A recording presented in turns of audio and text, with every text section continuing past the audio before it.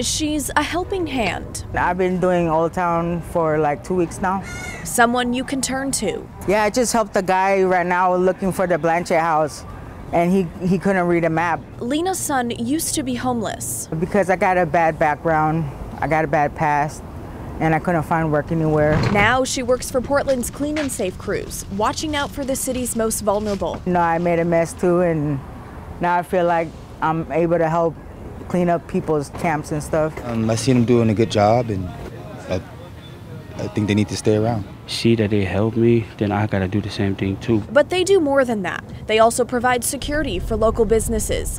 The program just launched a new number to reach them and is aiming to work the streets 24/7. And we're serving as kind of a triage for a very understaffed police bureau in a challenging time. If you're in downtown, you can now call them at 503-388-3888 for non-emergency security issues, such as people sleeping in doorways or disrupting businesses. But it's building rapport, treating people with respect, and saying, hey, would you mind moving a little bit, a couple of feet away from the doorway so this business owner can get in?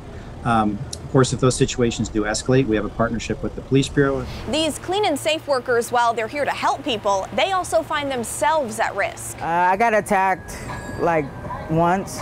This guy threw a bag of cereal at me and then he got in my face. And she's not alone. One of my coworkers got attacked. He was sitting on taking his break and he got socked 5 times in the face. When it gets dangerous, they call police and they ask you to do the same. Walk away from the scene and call dispatch. Every day is going to be difficult. In an emergency, still call 911 for an immediate response and then call Clean and Safe only after you've confirmed that an officer is on the way. In Old Town, Blair Best, KGW News.